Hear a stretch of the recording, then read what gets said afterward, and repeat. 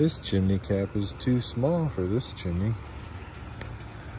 In the Pacific Northwest, you need a chimney cap that has a roof that's larger than the concrete crown of the chimney.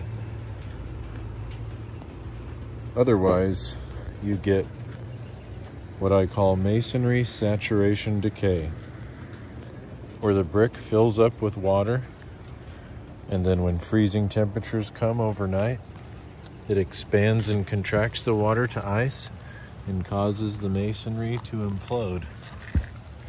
The brick cells lose their face, turn to ice cubes with the harsh wind-driven rain and freezing temperatures of the Pacific Northwest.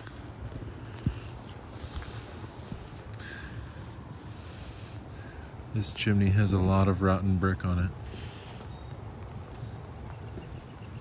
And poor flashings. There should be no nails in the masonry flashing.